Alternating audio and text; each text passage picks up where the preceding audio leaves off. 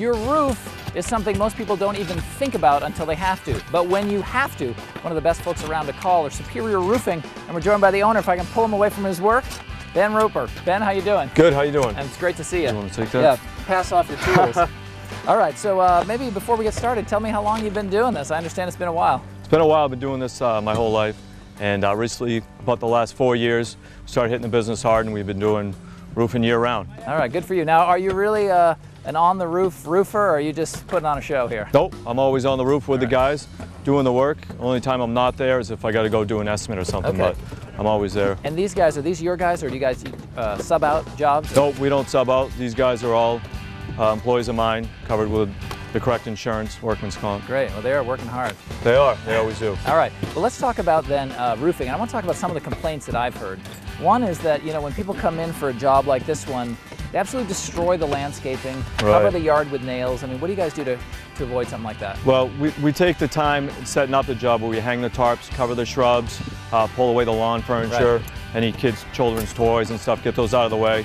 Then we set the tarps, set the staging, and then we have what we call it like a controlled strip. There's a guy on the pick, and then there's people up above, like these guys are doing here, raking the shingles off, and there's a guy facilitating the shingles into the dump trailer. All right, now you guys handle all aspects of roofing, and like for a job like this, what are you guys doing up here? On this particular roof, we're actually doing 9 feet of ice and water shield, and we're just doing a re-roof where we take off the old shingles right down to the wood, and inspect the wood and the flashing, chimney flashing, and then we put down the ice and water shield. We usually do 6 feet. In this case, we're doing 9, and then we put the remaining underlayments on, and then the new shingles. I saw some of the fascia boards and things are pretty mucked up. Can you guys take care of that? Yeah, we are actually doing that on this job here, on this lower roof. A lot of these boards have been rotted over the years, so we're going to replace those along with the roof, and that's usually the best time to do it. You know, one other thing I hear all the time from people when they have a roofing job done is if they have a leak, you try and find these guys again and you just can't find them.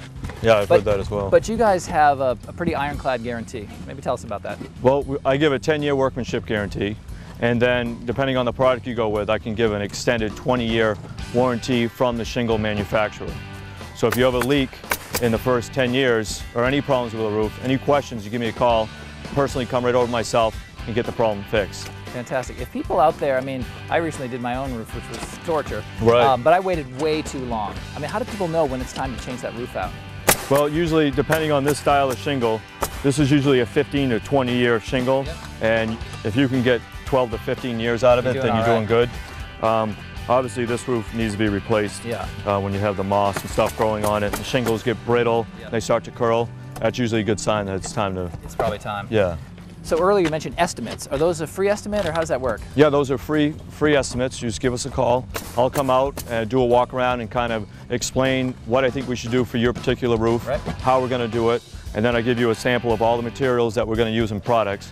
And then I print you out an estimate right there, and you have it, and it's good for 60 days. So Ben, if people want to put you to work for them or get in touch with you, how do they go about that? Well, they can give us a call at Superior Roofing, 776-4033.